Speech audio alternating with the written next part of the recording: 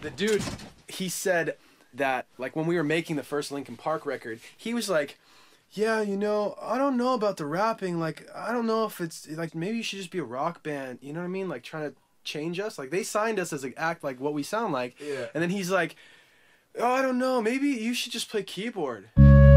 Before the first song that you heard me on, there were people already trying to get me gone, telling me to quit rapping, just play the keys. Then my band had a singer, they didn't need me, but my band had my back, so we did the tracks.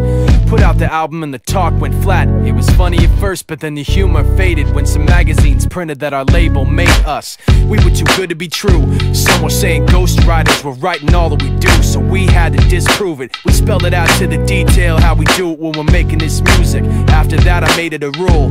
I only do email responses to print interviews, because these people love to put a twist to your words to infer that you said something fucking absurd.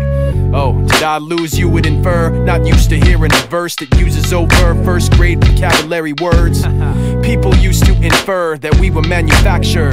Now I got the interviews on file, which people said what, which number to dial. So now every enemy screaming insanity. All they're ever gonna be's another big fan of me, bitch. You believe that? Like, that's crazy. Sounds crazy, right? Like, at this point you hear that, you're like, that guy was out of his mind.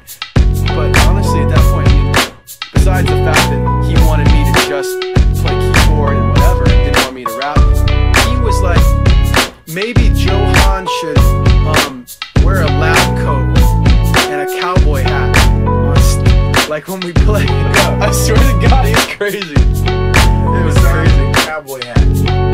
Yeah. And later on, he claimed